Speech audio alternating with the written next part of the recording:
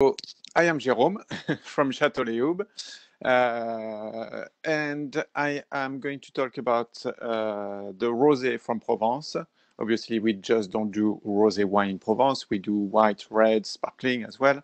But like we discussed together, let's focus on the rosé winemaking from Provence today. And the way I'm going to do this master class is introduce myself and the winery I'm working for. Sadly, it is not my winery. And then talk about the rosé production in Provence, a little bit of history of Provence. And mainly that's what is important for me today to share with all of you, how we make rosé in Provence and why Provence is the leading region of rosé making. And I don't know how you want to do. Anyone can stop me if I'm not cleared. If you guys want to ask me a question anytime, or we will do it as well. Obviously, at the end, if we have a few questions. Does that sound good to you? Seems to be. Yes. Yes, go ahead. Sorry, the time I take to remove the mute. So the stage is yours. Myself, so like I said, I'm working for Château Léoube. I've got my little bottles here, 1, 2, Love by Léoube, the little one. And you can see on the pictures, we cannot go further south in France at Château Léoube because we are literally on the sea. You can see that actually the vines grow 50 meters from the sea at Léoube, which is very, very unique. I know Pascal visited Léoube a few years back, and I'm sure he's got some very good memories about it because it's a unique terroir, unique location. It is an old winery built with a beautiful chateau back in the 15th century. So we have a long, long history of winemaking at Léoube. Family owned, and the family owning Château Léoube today are British, and they purchased the property back in 1997. Not wanted to buy a vineyard, they wanted a beautiful chateau by the sea, and Léoube was for sale with a vineyard. So they become winemaker from day one to day two. And this family is very well known back home in the UK for their organic farming. So they have a few farms in the UK, and they grow fruits, vegetables, they have livestock, everything organically. So that's been going on for 40 years. So sustainability, organically growing is in their genes, in their blood. So when they purchased Château Léoube, they had the vision of becoming the leading winery in terms of sustainability and organic wine growing as well, all about respect the nature.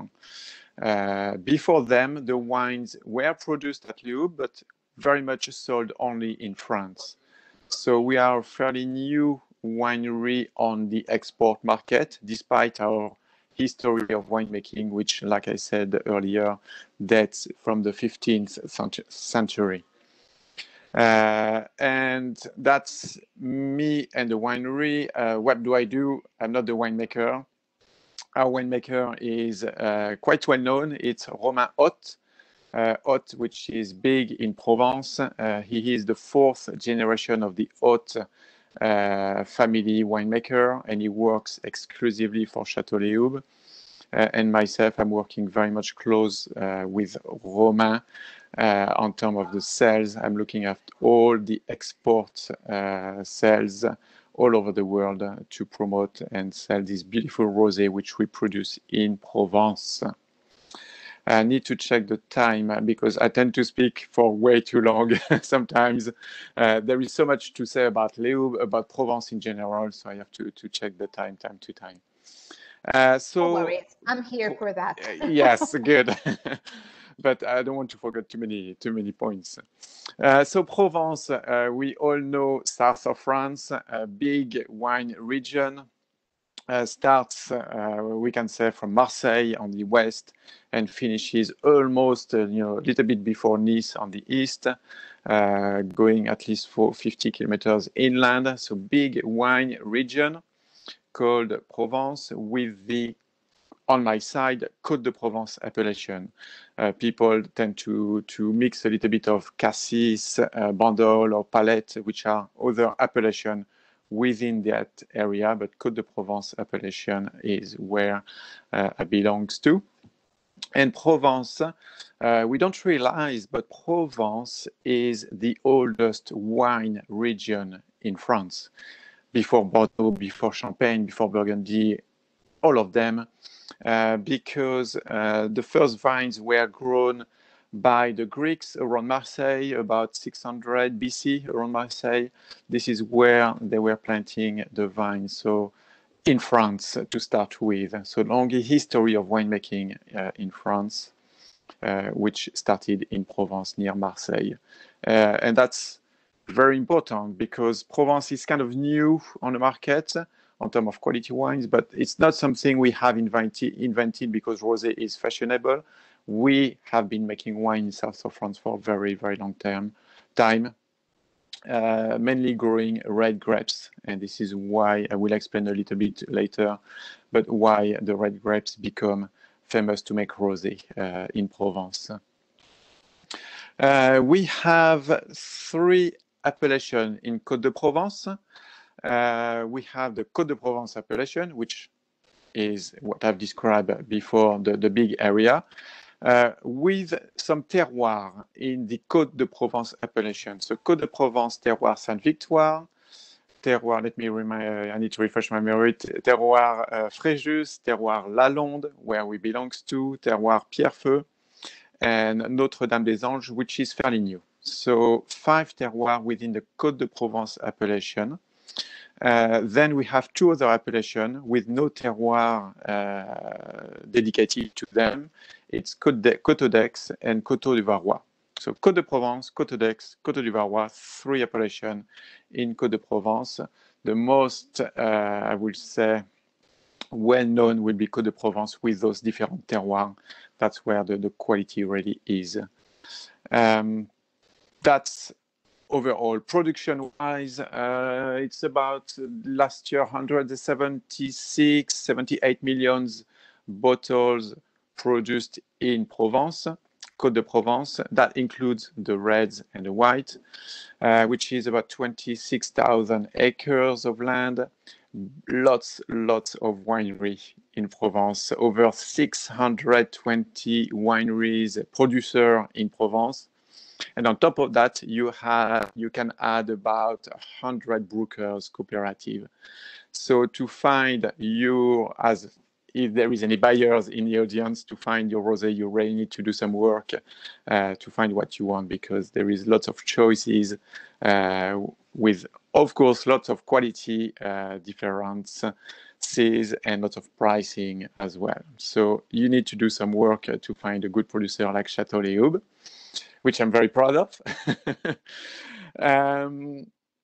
What else can I say? Why Provence? It's a question I have always, because I don't say that because I'm French at all. I don't want to have a big head. But why Provence is the leading region on terms of worldwide, on terms of quality? It's very simple. If you are in Provence, the winemakers are going to harvest their best grapes to make rosé. So the picture you have of Château Léoube, which is a blend of Grenache, Cinsault, Syrah, Mourvèdre, Romain Haute will harvest the best quality Grenache, Cinsault, Syrah, Mourvèdre to make this cuvée. If you go to Italy, or not so far from us, if you go to Bordeaux or Burgundy, obviously their money making is, and their pride, and where they're very well known, is for their red wine. So they will use the best red grapes to make excellent, beautiful red wines. Now, because rosé is big, everybody in the world makes rosé, but they won't necessarily use the same quality grapes or juice to make their rosé. And this is why Provence is still making or having a big impact on quality. This is where you will find more quality rosé compared to other regions or all over the world. That's because the winemaker will use their best grape to make the rosé. It doesn't mean that if we produce a white or a red, we will use second quality grapes. We will use, especially at Léoube, we will use the best red and grapes and the best white grapes to make white, red, and rosé. Hope that clears up why we are still producing very good rosé in Provence. Very simple. Obviously, the terroir, the climate will help as well. And the terroir will vary different depending on where we are, like Léoube against or nearby the sea. You will have more sand and more schist, but mainly you have schist. I will explain a little bit more details why we have so much schist in Provence and especially next to the sea.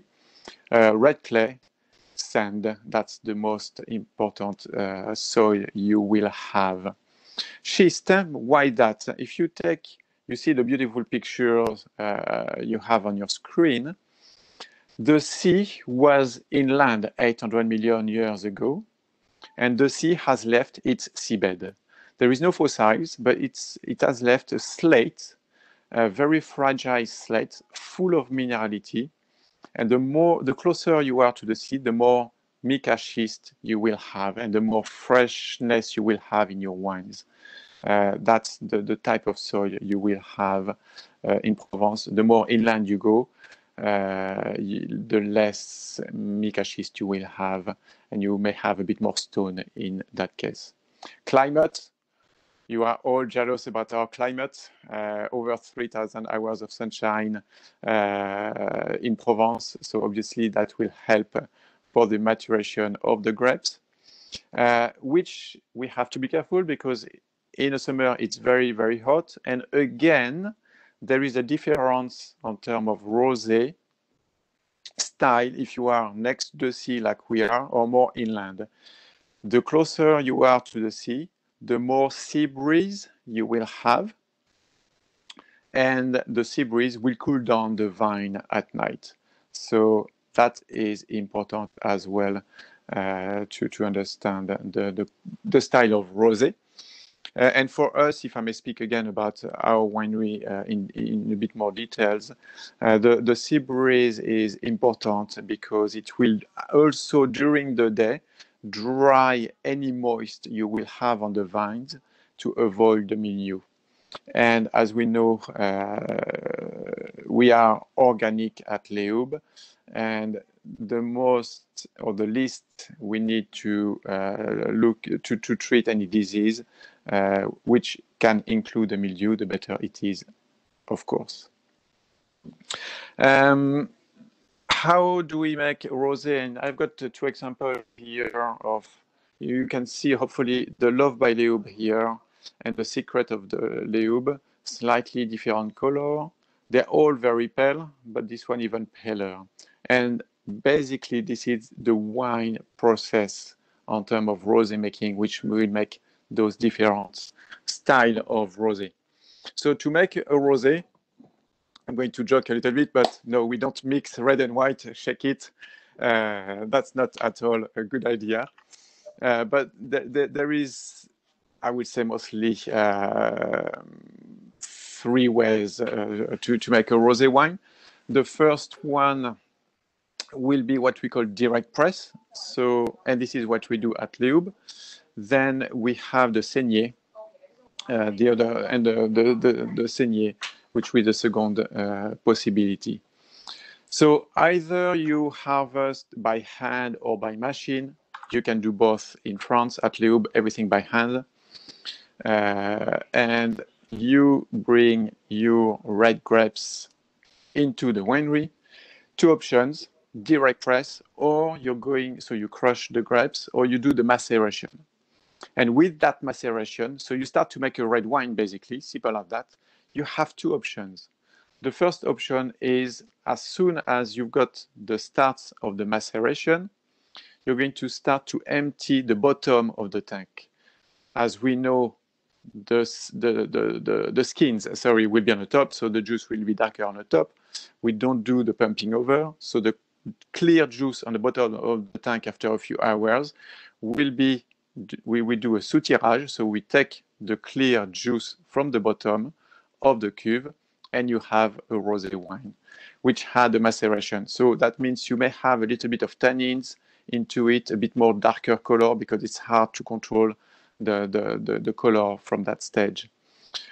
Other options, and obviously, what's remaining in a tank, you do a red wine with it. So you carry on the alcoholic fermentation in your tank, and you do your red wine. So you put your grapes, maceration, you remove the bottom one, which is clear, you have some rosé wine, and you do the fermentation for the red in the tank, and you're going to carry on the alcoholic fermentation of your rosé in another tank. Rosé alcoholic fermentation, as we know, must be chilled, so low temperature, below 18 degrees, and that's why most of the winery will use stainless steel thermoregulated tank to do their fermentation. Second way, you put your grapes into your tank, you start the maceration, and after a few hours, instead of doing the soutirage, you remove the chapeau, you remove all the skin, and all the tank will be rosé juice again, and then you start your alcoholic fermentation. And the third way, like I briefly mentioned, what we do, the direct press, which is more complicated, more delicate, but because we don't have any maceration, the juice will be slightly higher in terms of quality because you don't have any skin contact or seeds contact at all. So no tannins, no bitterness. The juice is just exceptional. So again, harvest, steam, crushed, and you're going to do the direct press. So you leave actually the steam inside the press, and you're going to do a very gentle press for about 2.5 hours. And the juice will run and touch slightly the skin out of the press, and you've got some very juicy, yummy rosé wine, rosé juice, not wine, rosé juice coming out of the press. Either you have the choice to do a second press or not. That's your business model. We don't do a second press at Léoube. What's left over goes into back to the soil, into compost. Why we cannot press everything at once? Simply because if you press too much, then all the skins and the pips, the seeds will be crushed as well, and you've got the same result as the maceration. We don't want that tannins and bitterness into the juice. I'm not talking about barrel fermentation. Some wineries are starting to do the barrel fermentation. It's a very personal opinion. It just doesn't work for rosé to have a very heavy oaky rosé. That's my personal conception and vision of it. But you can do a barrel maceration fermentation as well. Then with your juice, you do the alcoholic fermentation. Like I said, chilled as much as possible, thermoregulated. And on the rosé, people don't really know that, but you have, like white wine or any other color you can make with grapes to make a wine, you can have a full, a partial, or none at all malolactic fermentation. It all depends if you have the time to do it, if you got the style of wine you want to make. At Léoube, we do a full malolactic fermentation.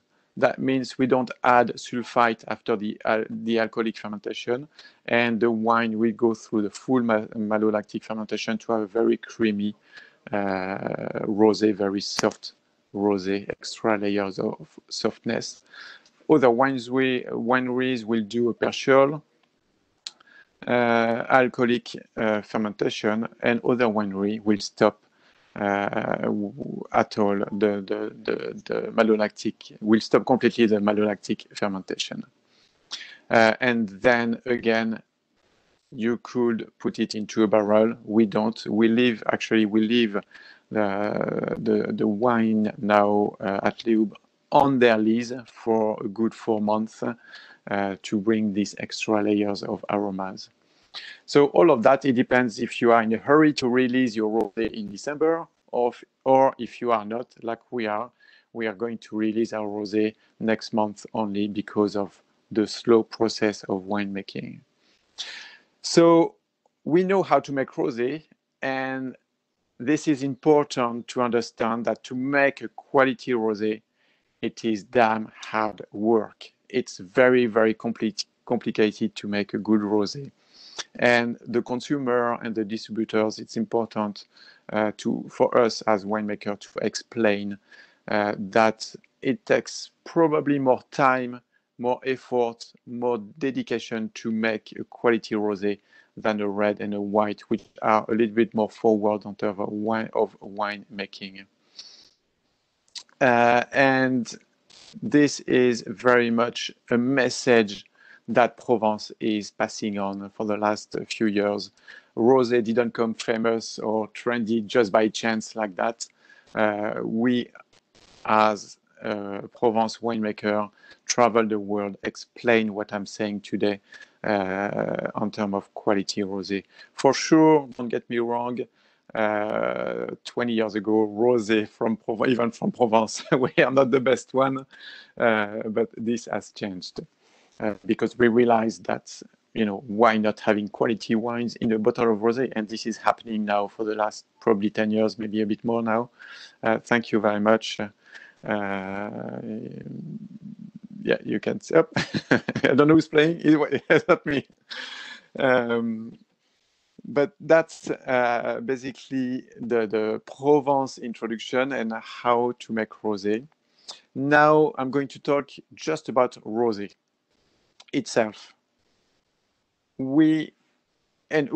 we understand that rosé is a quality wine, which is as good, or not as good as, but different, of course, but it's a good alternative to red and to white. When you have a menu or when you go to a restaurant now, consumers think, do I need a red, a white, or rosé? Before it was red and white only. Rosé was never expected to be even on the wine list some years back, or consumers were not thinking to have a bottle of rosé with their meal, which is nowadays the trend. Why not having a good bottle of rosé with their meal? And that is important, and that's where the quality comes from. Of course, like any other cuvée of red or white, some wines goes better with food than on their own. Same with rosé. You've got some rosé which are boosted with enzymes at the beginning of the vinification. Those rosé will be very much, full of fraise tagada, Haribo candies, which are great to drink on their own on the beach or on Pascal yacht or mega yacht, I should say. Or you've got the style of rosé like we really focus at Léoube, that you're really going into depth in terms of quality to make sure you can drink your rosé with food or without, of course. And I'm going to push even further. Stop saying rosé it's a summer drink. No, you can. Okay, understand Quebec -40. That might be difficult during the winter, but rosé can be drunk all year round as well. That's very important to understand. And this is not just me saying that. We've got figures from Château Léoube Winery, but from the Côte de Provence syndicat CVP as well. We sell a hell of a lot of rosé in the winter, even in America, in Canada, in UK. Consumer drinks lots of rosé in the winter as well. Not as much as summer, but now the sales are very much spread and the consumption all across the year. Coming Valentine's, people are drinking a lot of rosé for Valentine's in 2 weeks' time. Christmas, you have no idea how much people are drinking rosé during Christmas as well. And that's very nice for the Provence winemaker to see that change. And again, this is the hard work of the winemaker in Provence to make sure the rosé quality is as good as a white or a red nowadays. I'm not saying that I won't drink a rosé from Australia or from somewhere else, even from Santa Barbara County in the States. But there will be different style, like again, like a bottle of white or a bottle of red. And this is just a beauty for the distributor to access those rosé nowadays. On terms of, I don't know if anybody want to ask any question at this stage, because I've been talking. Yeah, Pascal. Micro. Voilà. Hello. Yeah. So me, I see your wine at the LCBO. Yeah. The last week, very nice bottle with serigraphy, around 30 bucks, I think so. I buy the bottle. I was impressed by the quality. No, it was perfect. But today, the rosé, is very, very popular in the USA, particularly in the south of the USA, Texas, Arizona, Florida, California. But we have a lot of choice. And here, I receive a lot of calls during this show, and the importer say, Pascal, what is the best? So it's difficult, this kind of answer, because you are different vine grower from Provence. So, like I said, yeah, if I make a two, yeah, over 600 producer and 100 exactly. Brewers, yeah. It's not easy. So what is the advantage if I want to work with you? What can I say to the importer when they ask me question? Look at the view. If you buy your bottle of rosé, you know this view. It's incredible. I remember. No, yes. So, yeah. Yes, you buy wine and you go living there. Exactly. No, we for Léoube itself. Let's forget the Provence and the rosé masterclass for a minute. We can go back into it after that. But Léoube is a unique family winery. Yes, we are premium. I'm not hiding it. But I've been very fast into the process of winemaking at Léoube. It is the direct press. But first of all, the terroir is unique at Léoube.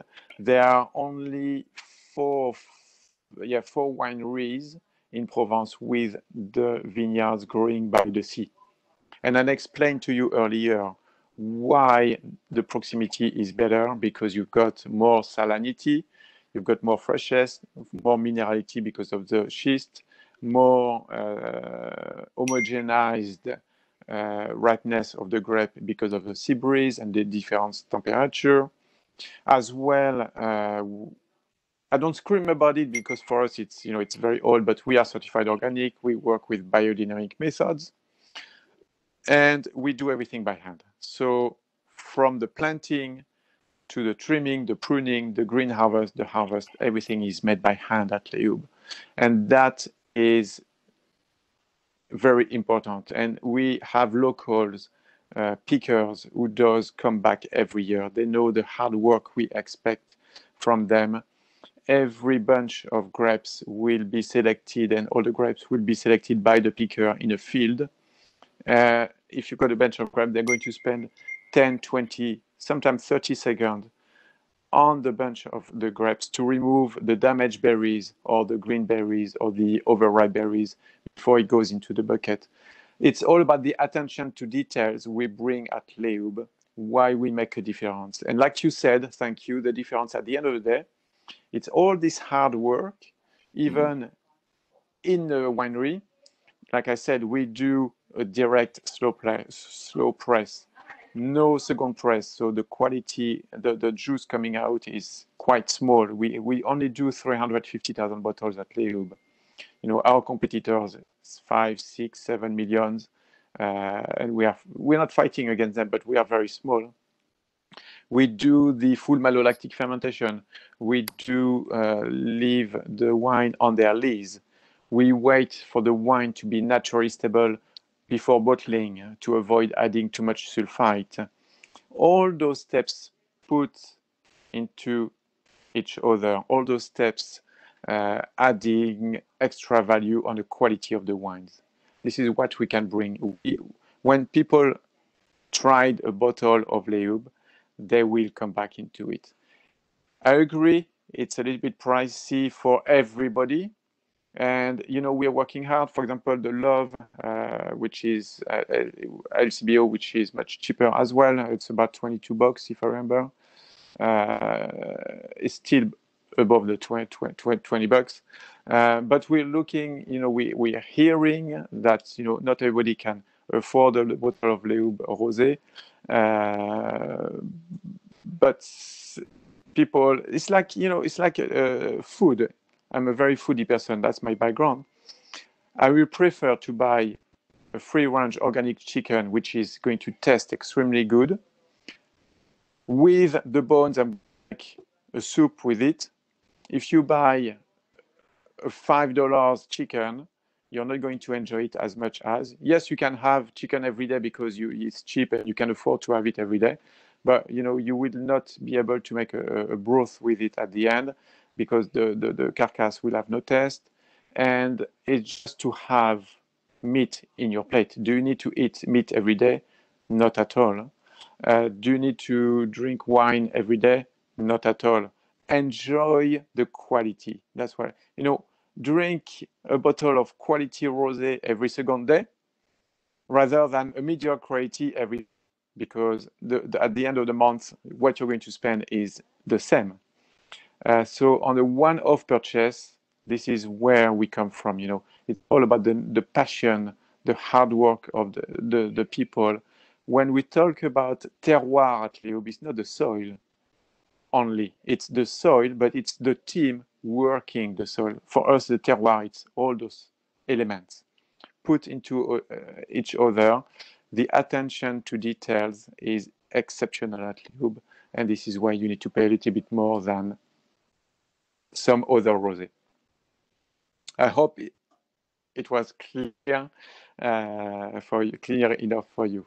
Very clear. And we do, you know, we're listening as well. We know, for example, in US, you know, we have the tariff today.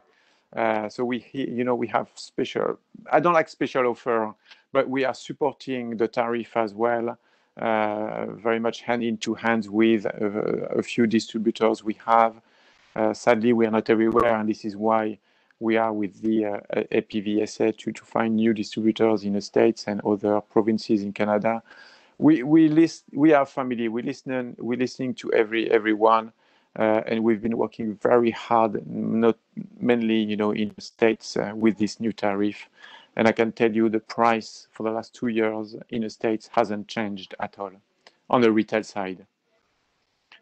So we know we are not giving a 50% discount, but we are working together to make sure the price remain the same as well.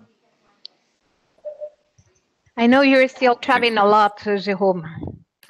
You're still traveling a lot. You are still traveling a lot to be with your customers. Yeah, indeed. Yeah. Right now, you know, I'm not in France. I am touring the Caribbean, which is a big market for us. As soon as I have a chance to go back to Canada, I was with my agent from Ontario this morning on Zoom. As soon as I can travel back to America, I will, of course. This is as well the support we bring. It's not, you know, okay, I'm selling you a bottle of wine from Léoube, job done. No, we're going to bring all the way through support. It could be sales meeting, it could be winemaker dinner, it could be visiting customers when that will be allowed again. So yes, I do travel still. I've got my file of documents to prove that I can travel still. And lots of COVID tests. Yes. And so which are the countries or the markets that you are targeting today? All of them. Well, let's put it the other way. My biggest market share. So 50% of the wines are sold domestically in France, 50% on the export. Our biggest market in the export will be UK, followed by the Caribbean. But today I need to develop more the USA, all the East Coast. I've got a good distributor in California, but like someone mentioned, Texas. I need to be in Texas. I need to be in Florida. I need to be in New York, in Massachusetts, in Maine, Vermont. I mean, I've got so many consumer or sometimes wine shop sending me an email on a general email of Léoube, info@châteauléoube.com, said, I've got these customers who want Léoube. Do you have a distributor? And every time I have to say, sadly, no. So everywhere in the USA, I would say, except California for the time being. Across Canada as well, I need to be better. I've got calls from Mexico. I've got calls from other islands in the Caribbean. I'm not everywhere. So yeah, even though we produce, I would say today 500,000 bottles, there's still some juice for the distributors, definitely. So yeah, I'm open to any countries or provinces or states to sell the Léoube range. Excellent. We still have 2 minutes left. Only two. Okay, that's fine. There is a question from Mélanie Aubert. Mélanie, you can take the microphone if you want to address the question. Oops, sorry. Hi everyone. I was just wondering where Jérôme is right now in the Caribbean. In Barbados. In Barbados. Yeah. Okay. I went to Saint Martin, Antigua, and I have to. It's horrible to say that, but I'm stuck in Barbados. I cannot go anywhere. Right, because they have a 2-week quarantine.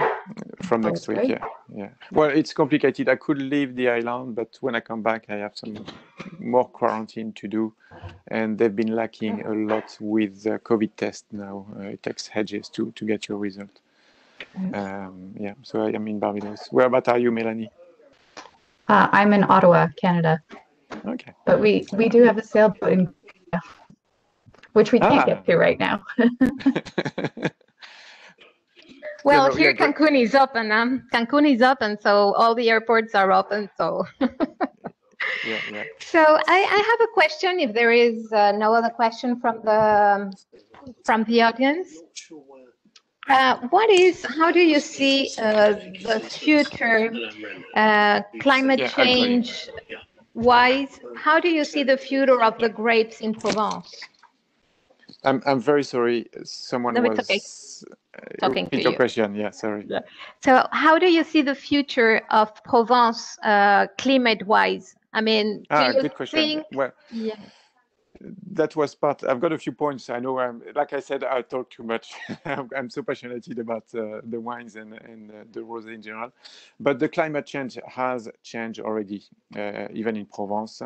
4 years ago, we were doing the harvest late August. Last year, the harvest started on the 22nd of August. It's incredible how much ahead we had to do the harvest. So there is an impact, for sure.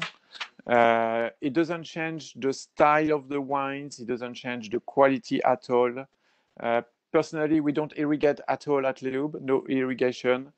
That's part of the biodiversity we bring to Léoube. Again, to answer Pascal Ferrand earlier, we're not just organic, we look at all the sustainability, how we can manage the water. And even though the harvest have been much earlier, nothing dramatic has changed yet. Where that will go, we just don't know. It's all about what we're doing. It's the water management. Make sure the soil keeps enough moist when it does rain. It's all about this biodiversity, bringing shade as well, bringing more trees and all of that. I don't exactly because Provence, it's always been fairly hot. You know, it's 30 degrees during summer. It's been hotter the last. Oh, I got, sorry. I'm closing the door. Be careful, you all have the vacuum going. Yeah, sorry, it's busy office okay. where I am today. So I don't see any dramatic changes right now. Personally, talking with the winemaker, Roma Haute as well, we are in a good position because south of France, it's a very hot climate anyway. Thank you very much. Thank you very much. So is there any more questions for Jérôme? Otherwise, we can say thank you and to all the participants. And so please don't hesitate to meet Jérôme at his booth. He will be happy to share information and talk about his wines. And hopefully I can be in that lovely place exactly where the vineyards are. Yeah. Thank you all. It's important for us, as you know, like I said, as a winemaker, to explain from Provence why we do such beautiful wines, and we are proud of it. Okay, merci. Thank À bientôt. you. Merci à tous. Bye. Bye, Jérôme.